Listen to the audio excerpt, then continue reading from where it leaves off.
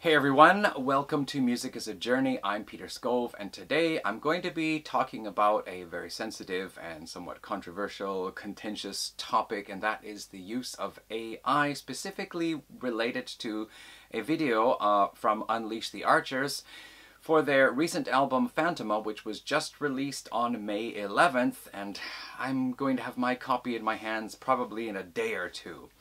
So before I get started, I want to say that as this is a controversial topic, I think there are a lot of people who have some opinions on it. I know I have some regular viewers who are always they always leave me comments, which I really appreciate. I do welcome any comments on this topic, whether you think that AI is going to be a tool that we need to learn how to use properly, or if you think it is just a monstrosity that we need to get rid of and it has no place in our world, or if you're somewhere in between, like you don't really have any opinion one way or the other. I do welcome all comments on this topic. However, just one little point I would like to make sure. Please express your opinion about the topic, and perhaps not against people in particular, especially if those are any kind of, hateful or nasty comments. I don't want people to be attacking other people. I want this to be a discussion about AI. And who knows, probably I might just get, 30, 40 views in this video and nobody who cares will actually watch it.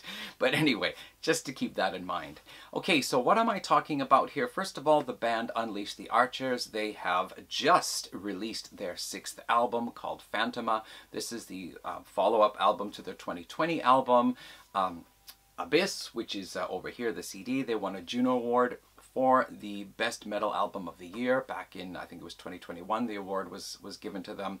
They started out as a kind of, as more of a melodic technical death metal band with clean female vocals and harsh male vocals, but very rapidly they evolved more into a power metal band, still using a bit of those harsh vocals from time to time, as a lot of their albums are conceptual works with the different voices being used for different characters in the story. So usually the female vocalist Brittany Hayes, also known as Brittany Slays, is doing most of the vocals, and then guitarist Grant Truesdale does some of the harsh vocals when certain characters in the story require those vocals.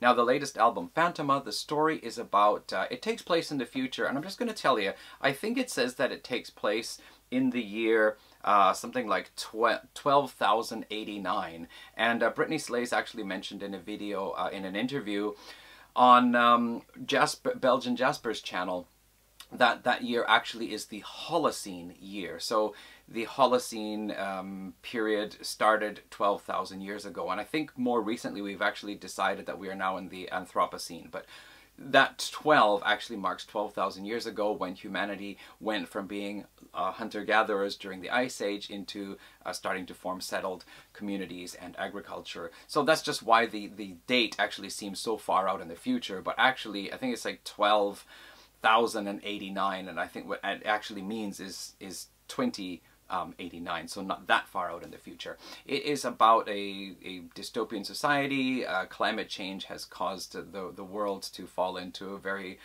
difficult place to live. Human beings live in these green glass domes or bubbles, whatever, and AI robots are being used everywhere. And one of the characters achieves self-awareness through its accumulation of knowledge, and it sees humanity as being this kind of apex of a goal to achieve, to be like human beings, based on its knowledge from the internet. And however, once it encounters what human beings are really like, it's a very disillusional moment. I just moments ago, in fact I haven't even finished watching it yet, but on the YouTube channel Tank the Tech, he's doing an interview with Brittany Slays, and at the 34-minute mark they start talking about the album Phantoma and the use of AI and so on.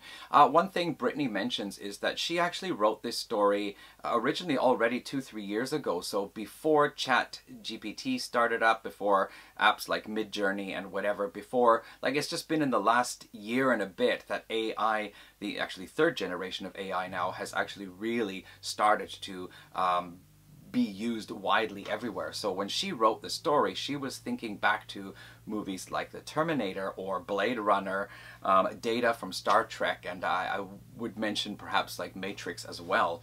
So she was not thinking about what we are thinking about now, like right now when we talk about AI being used in our society. So the character was a robotic character that became sentient and yeah, maybe similar along the lines of Data wanting to become human, or like Blade Runner as well. So for their first single for the album, Green and Glass, they thought it would be really cool to use AI technology in a way to create a video. And what they did was filmed scenes from the video first, then they licensed the artwork of an artist so that an AI could do its learning from that artist's artwork, and then they used the AI to paint over their video. And the video is actually really interesting. At first, it reminded me a little bit of the rotoscoping that they used for the Heavy Metal movie way back in the early 80s. But as it is AI, you do see a lot of the details and the images are constantly changing. Most notably, the hairline of the main character keeps moving around. But it's an interesting effect, and it seems to me it's like a nascent technology where 10 years from now we will have like far superior video renderings in AI. But while the band were very pleased with the results and thought this was very suitable for the story and for what the album is talking about, they also were they thought they knew it could be a potentially controversial subject, and so they tried to approach it as ethically as possible, deliberately approaching an artist, licensing the work from that artist, and getting the AI to train on that artist's work to create their video. However, it seems that there was a community of people out there who are very much against the use of AI, and regardless of what was said about how the video was created, immediately the AI sent up a flag, and there was a lot of hate going around on Twitter. So I've seen Brittany Slayes talked about that with Belgian Jasper in his video. She's talking about it with Tank the Tech in his video, which I haven't finished watching yet.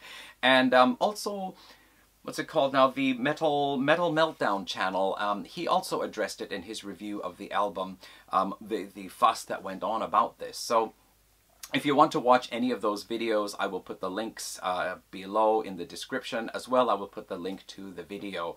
I will be reviewing the album myself once I have it, and also talking a little bit more about Unleash the Archers. However, this whole discussion about AI really got me thinking, because I have used it myself, just in the form of image creating apps. Wombo Dream and Starry Eye are the two ones I've been playing with, particularly Wombo Dream because they put in a lot of different styles. And early on, I gotta say, it was really a challenge to try to create, try to get the AI to create the images I had in mind. I would enter a prompt and choose a style and get something really ridiculous. For example, this is a girl playing volleyball. And a lot of times the AI seemed to have very difficult times rendering small details like how many fingers a person would have, or strings on a guitar, or a tennis racket, or even lining up objects like a fence behind a person. It was very challenged to try to get any reasonable images that I could say, hey, that looks pretty good. But an important thing to say about AI technology that I think is the concern of a lot of people is that AI steals from artists. Now, a friend of mine who is an artist posted a meme on Facebook a few weeks ago, and the illustration was a cat sitting by a lakeshore with a fishing line in the water, and on the cat it said artist. And then behind the cat was another cat with its fishing line into the first cat's bucket, where of course the first cat is catching fish, putting it in the bucket. The cat behind is fishing from that artist cat's bucket, and that cat in the background was AI. So clearly the message is that artists are doing the creating, whereas AI is just simply stealing from the artist's creations. And as I understand it, and you can correct me if I'm wrong, but as I understand it, AI learns by studying millions of images off the internet, so that when you give it a certain prompt, you want like a girl playing volleyball or something, it then goes through its database of all images of girls playing volleyball and then creates a kind of amalgamate of those ideas, which is why I think certain poses are very difficult to achieve.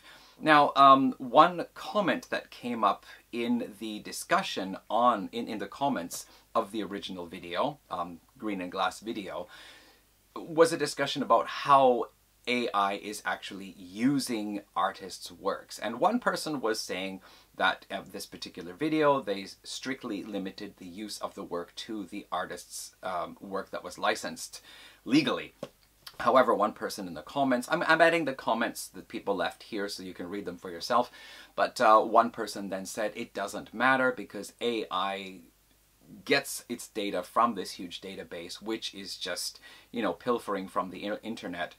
And so it doesn't matter how you use it, you are still using stolen works.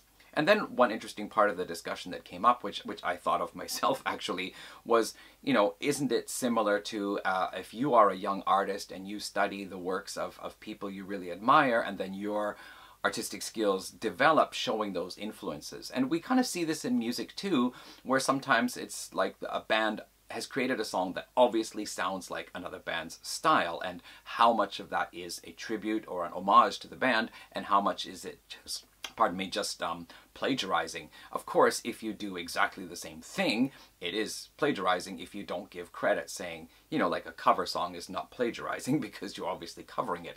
But we hear things like that in songs where people will use a riff or something, and if you hear it, you'll go, hey, isn't that from that other band?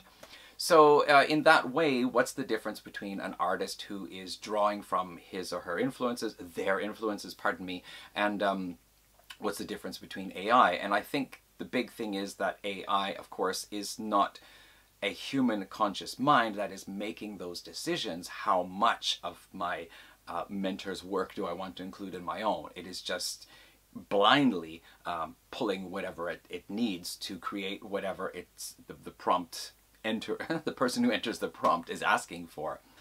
Which brings me up to the idea of technology in general. We often see any kind of technology, be it mechanical, such as machines, or digital, or now artificial intelligence. Anytime some new technology comes along, there are people who are threatened by it. Going way back to even the roots of the word sabotage, if I got it correctly, it's when Dutch workers threw their wooden shoes into the machine to revolt against the use of machines that were taking their jobs.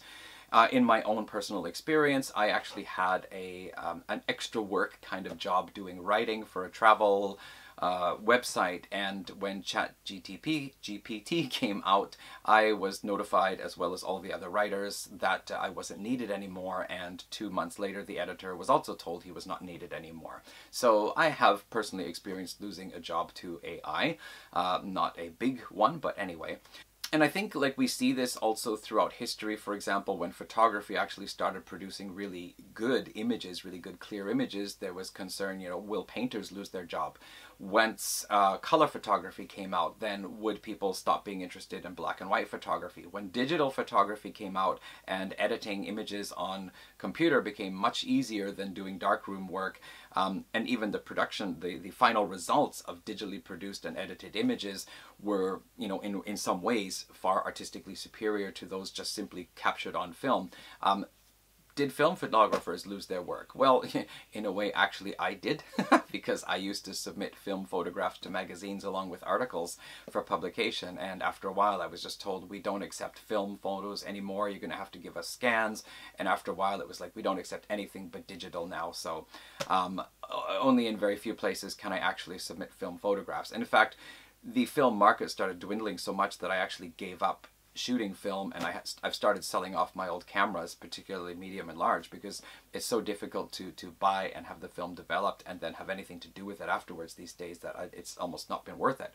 So I have been feeling the effects of the digital age, never mind the AI age. But getting back to the animosity against the use of AI, there was a guy, he does some of these short videos about bass guitar, bass instruments, and he mentioned the other day in one of his videos that he posted a photo of several bass instruments walking in a line, and the meme was a walking bass line, but the image had been created by AI, which he said, and it just got so much backlash from people who, you know, really hated on him for using an AI-generated image. So yes, there certainly seems to be a group out there who really are against it, and there's a lot of concern. How will AI affect us, particularly creators, whether you're creating images, photographs, if you're creating music? There are a lot of things to say. There are a lot of concerns about there not being any laws in place to protect works from AI use. We have lots of copyright laws. You know, if you want to plagiarize somebody, you can get yourself in a lot of trouble. But, you know, what about using AI? To what extent is AI actually stealing? A lot of discussion about that. Even the whole thing there with in Hollywood, you know, are people using AI by creating images using actors' faces, using their voices, having them do and say things that they would never do, or using their faces in images without any recompense to the actor who, you know, the image was, whose face the image is based on, all sorts of things like this. So we are actually, I think, facing a new kind of revolution in technology with AI, where we have a lot of issues that need to be addressed, and a lot of people are rightfully concerned about those. So what I thought I would do was I would put this question up onto Facebook just to see what kind of responses I got. And the friend of mine who posted the fishing cat meme, she gave a really interesting response. First of all, she addressed it from the point of view of plagiarism, stealing artists' work, but more she talked about, as an artist, people are doubting the authenticity of her works, where even a pencil sketch now can be accused of being an AI work. And she felt that the most distressing thing was that people would essentially be calling her a liar if she put up some image that she had created on her own, whether a digital image or a painted image or a sketch, whatever, and simply just say, well, you did that with AI, it's not an authentic piece of work. And I thought this comment was particularly interesting because I have experienced a similar thing when it comes to photoshopping. And my first experience was back around 2005, 2006. I visited my hometown in Canada for winter, and during that period there was a particularly heavy snowfall. One night I went out for a walk and I passed a car lot where all the cars were covered in about 20 centimeters of snow, very creamy marshmallow-like mounds of vehicles. And under the different lights, the sign of the dealership's parking lot lights, the street lights, all of them having different colors, the image, the scene was very interesting with different colored shadows and different lighting. And I just pulled out my pocket digital camera, compact digital camera, and snapped a few scenes and posted them on my blog at the time. And one of the people to comment was to say, these are so obviously photoshopped. This is not the way things look. How can you say that you just took these pictures when you clearly manipulated them in Photoshop? Which was really surprising to me because I knew. I just held up the camera and pushed the button, of course, composing. I've never had Photoshop before in my computer. I don't have any photo editing software except for what comes with the computer, which I just do to trim off vignetting that you get sometimes when you're using a wide-angle lens and a filter, where you'll get some little, like a dark vignetting on the edges, or if there's some little stray object that came in the frame which was not visible when I took the photo. That's the extent of my photo editing when I do my serious photography. Of course, smartphone snaps, I might play around with some filters in Instagram or do some editing just to bring out an effect for a smartphone snap if I feel I can do something interesting with it. But for my serious photography, I tried to keep it as authentic as possible, and that is because I was a film photographer for so long. The photo is done when the shutter closes, so everything from composition to exposure to lens to camera height to any filter I might use if I felt like using one, which I rarely did, that was all done ahead of time, and then when the shutter closed, the image was finished.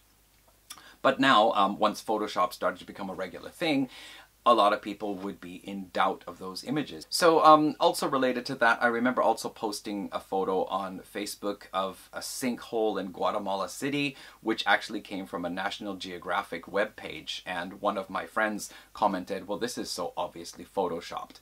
And I thought, how can you say it's obviously photoshopped when it's an authentic photograph, an authentic news photograph? So people already 20 years ago were doubting the authenticity of photographs. So now for my artist friend to say, well, people are doubting her works and suggesting or believing even that it's done with AI, it seems like this is not a new issue. And in fact, I have a photography book of an American mountain photographer.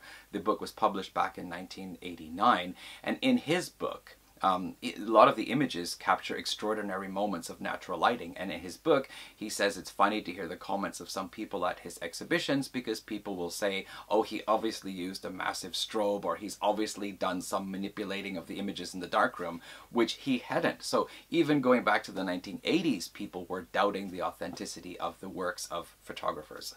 So it's not a new thing. And AI is just the latest way to accuse people of not being genuine in their representation of their works. So that pretty much covers everything that I had on my list of notes here. This is my second sheet. This is my second time making this video because I had new things to say.